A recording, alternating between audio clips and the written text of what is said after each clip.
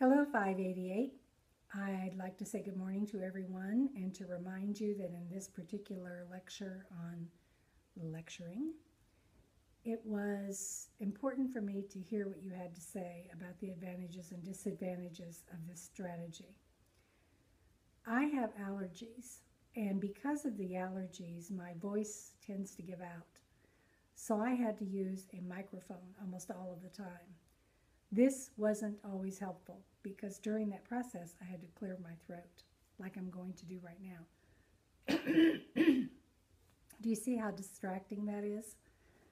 So one of the things to consider if you have to be the person doing the lecture is, what are your personal attributes like? What happens when you speak? Do you clear your throat a lot? Do you say Do you use words that are difficult for other people to understand? One of the things that I like to do is to do an outline for the lecture to keep me on track. Excuse me again. Next, by doing your lecture, or at least the first few paragraphs of it, using YouTube or just your video camera, you can easily tell whether or not you are going to be a person who is easy to listen to, who doesn't become a distraction during the lecture. Lectures are always going to be a part of our lives. I hope you will use this opportunity to view my recording. See, I just stopped.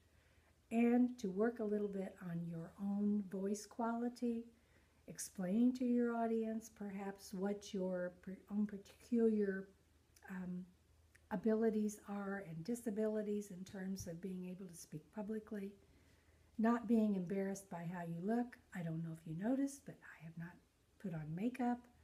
I don't have on a fancy suit.